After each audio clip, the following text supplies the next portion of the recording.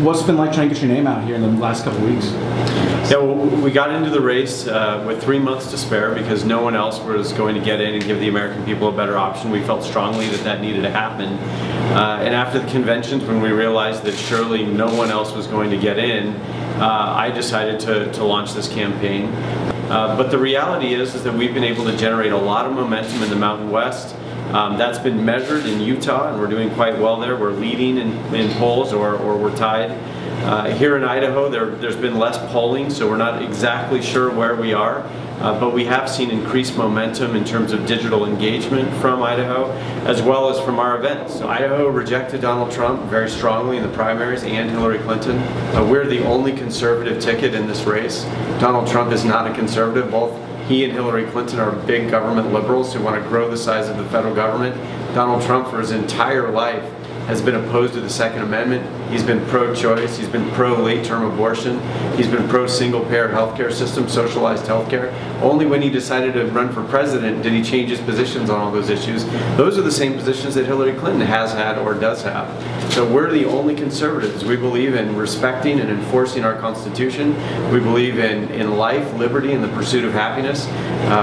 Do you truly believe you have a shot at winning this presidency on election night, and not when this goes to some other place such as the House of Representatives? We've said pretty much every day that we don't believe it's likely that we can win 270 votes on November 8th in the Electoral College. That's never been our strategy. Our strategy is to do as well as we can so that if the race is close between Hillary Clinton and Donald Trump, we can block them both.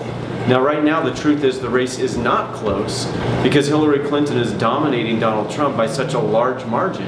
And this is one of the reasons why Mindy and I both said so many times over the course of the last several months to our fellow conservatives and to the Republicans, do not nominate Donald Trump. He will not be able to compete with Hillary Clinton. He will lose in a landslide. He will jeopardize our control of the House and the Senate as conservatives. But you know, they went ahead and nominated Donald Trump anyway, and now we see exactly what we predicted playing out. So right now the margin is very large between the two of them, and the larger it is, the harder it is for us to block them both. So if we can't block them both, then Hillary Clinton will go on and take the White House because Donald Trump is allowing her to win because he's such a terrible candidate.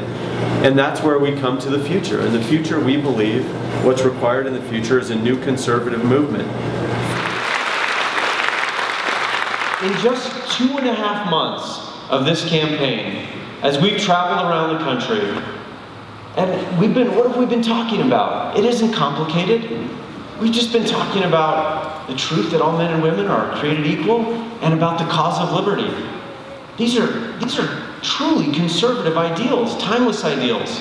They're so critical to our country. We've got to send a message to Washington. If Hillary Clinton's got to win, we have to send a message. And it can't just be that Donald Trump lost. It has to be that there's something new, something for the future, something we can build on. And that's what I'm asking you to do regardless. Vote for me, vote for Mindy Finn, and let's build this new conservative movement. Thank you very much.